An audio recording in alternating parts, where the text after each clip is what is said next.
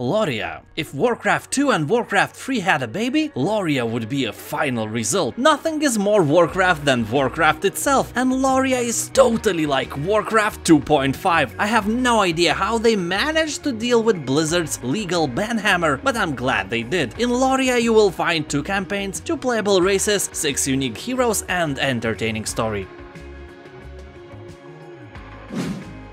Armies of Exigo. Game looks more like Warcraft, but it plays more like Starcraft because you can control up to 200 units at one time, and they are not that important when you lose 1 or 2 of them. Game also has nice differences from Blizzard games. Most of the maps have subterranean level that gives more 3D feeling to the game. Also, you can use automatic unit formations, where in example archers walk behind melee units. Here you will find 3 factions: the Empire, the Beasts and the Fallen. This is a great game. Sadly, you can't buy it on Steam or GOG.com.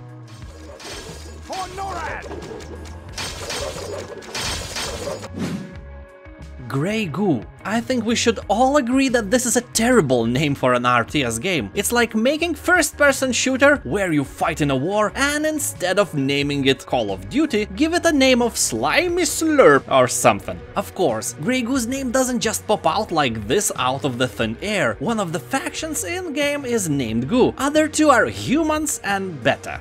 As you can see, developers were not really good with the name creation process. Here, each faction features a unique set of units, structures, and playstyle, as well as its own segment of single-player campaign. Though game was obviously inspired by Starcraft, Warcraft, and Command & Conquer series, it's way slower, and for the quick-paced RTS lover, it might be a bit painful to play. Warparty. This is a strategy game where you enter a prehistoric world of dinosaurs, cavemen, and magic. Build up your chosen faction, gather resources, explore the land, and command them against enemy tribes and wildlife. Aside from looking really good, game has 3 unique factions: campaign, survival mode, skirmish against AI, and multiplayer. So basically this game has everything any modern RTS should have, a must-try for every Warcraft fan. Heroes of Annihilated Empires. Game is quite old, but its 3D engine looks pretty damn good even now. The world of the game is living and huge, full of magic, mythical creatures, heroes and powerful forces involved in a large-scale conflict dating back to the past. The gameplay enables the player controlling one of the heroes has to lead thousands-strong armies into battle, also as combat with the hero alone, making use of the entire arsenal of possibilities and powerful magical spells. The possibility to upgrade your hero, improve his abilities, find artifacts and get random quests serves to hugely diversify the gameplay. It's a great game to try. 8-bit Hordes. Well, let me talk about the babies again. If Warcraft spent the night with Minecraft, 9 months later 8-bit Hordes would be born. This is a fast-paced fantasy RTS, very colorful strategy arcade game that is easy to learn for players of all skill levels. Collect resources, build up and defend your base, amass your army of orcs or humans, and ultimately crush your opponents. 8-bit Hordes features offline single-player missions, 2-player cooperative missions, AI skirmish mode, and player versus player multiplayer. I can guarantee this is really fun game. Lord of the Rings: Battle for Middle-earth 2.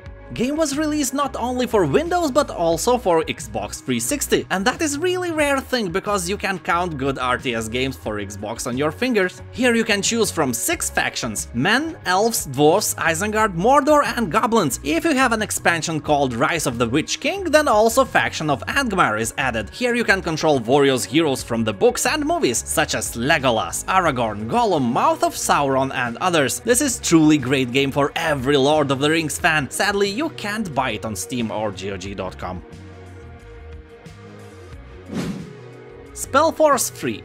This game is not entirely RTS, it has plenty of RPG elements, but hey, the part where you strategize is amazing and it will be appealing for every Warcraft player. It's very classic. Also, game is really hard. While playing I had to reload several times, but that is okay because a lot of strategy games nowadays are dumbed down to attract bigger player base. Nothing like that in Spellforce 3. It is a great title with a great story and gameplay. Sadly, it's a bit expensive. It costs something around 50 euros on Steam.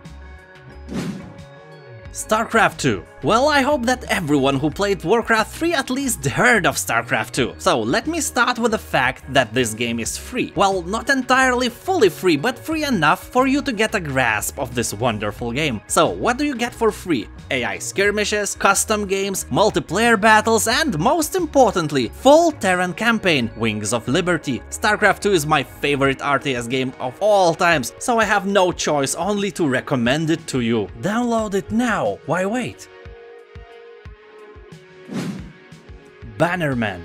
Developers of this game surely played a lot of Warcraft 3 because it looks and feels like one. I especially like the control part because responsiveness of units is very good. Sadly, game has only one faction, humans, no elves, orcs or any fantasy beings here, though the game itself is not entirely realistic. Here you will have magic sword, fight evil magic boss and slay giant scorpions. Despite the fact that this game shows nothing innovative, the classic part is done very well and you will probably enjoy the campaign. Just choose harder difficulty and you will be really challenged. That's it, we create at least 2 top videos every week, so subscribe for more and never miss a good game ever again. Have a nice day, bye.